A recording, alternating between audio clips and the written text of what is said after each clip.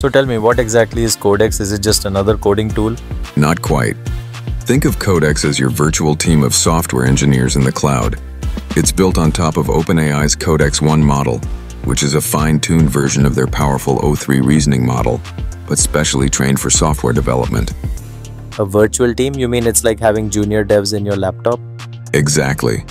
Codex uses AI agents that work together to write code, fix bugs, run tests, sometimes all in parallel.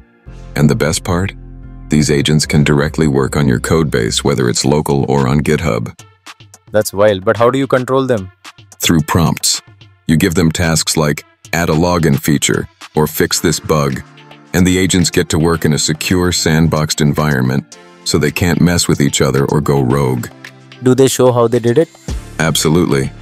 Once the task is done, they share detailed footnotes, logs, test results, everything. It's like your own coding assistant that explains itself. I heard there's something called Agents MD. What's that about?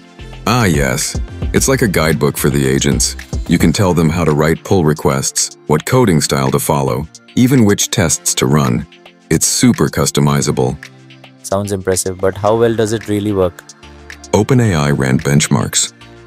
On real software engineering tasks, Codex 1 hit 75% accuracy, beating other models like O3 and O4 Mini. In SWE bench tests, it scored over 83% in 8 tries. That's top-tier performance. So it's not just smart, it's practical too. Exactly. It's available to ChatGPT Pro, Team, and Enterprise users already, and coming soon to Plus and Edu. There's even a lighter version, Codex Mini Latest, for CLI work via API.